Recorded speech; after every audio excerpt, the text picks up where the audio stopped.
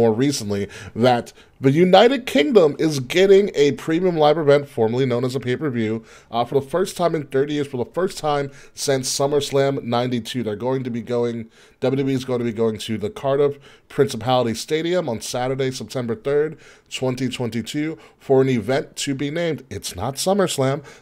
It's not the Royal Rumble. We don't know what this event is going to be called. They have not named it, but we just know that the date is there. It was one of the dates for their schedule this year, and there's no idea what the name is, but it's happening. I got it. It's the Great American Bash. One, just to fuck with AEW. No, just because we go to Europe and it's a bunch of American Bash. You can't call it Bash at the Beach. It's in the UK and it's in Cardiff. Bash at the Rocky Beach.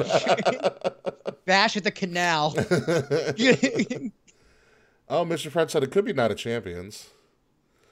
It could be Night of Champions. You know, cool. I've actually known about this for like 6 months. For the other podcast I listened to, because he's in England and he just knew. Yeah.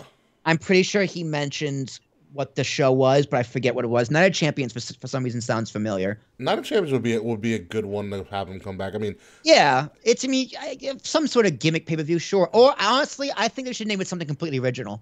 Yeah, I mean, you can like Crown Jewel. Nope, sorry.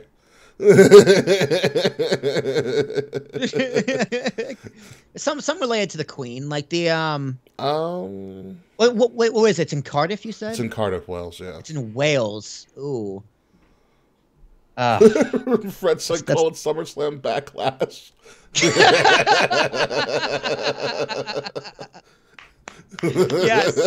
Yes. Where's my applause button?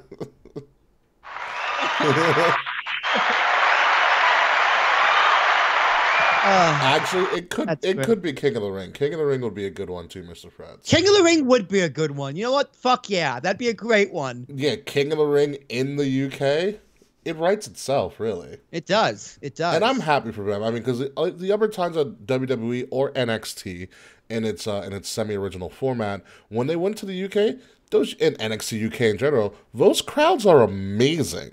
Yeah, the crowds are the best because usually right after Mania they do the UK tour. Yes. And it's like the worst wrestling, but the best crowd. Because everybody's tired. Yeah, it's just like the. Could you imagine doing that WrestleMania schedule, that WrestleMania fucking build, and all that press? Yeah. Just to fly to the UK for like 2 weeks to do more press and more wrestling. It's like, dude, fuck you, Vince, but goddamn it, I love it. I love it. You know they're making a Vince McMahon documentary. Yes. I did know that. Is that for A&E? I don't know, but like that's why Vince wrestled at WrestleMania, because that's like the end of his documentary. Oh, is it really? Well, we'll talk about that, and what a moment that was with Vince. So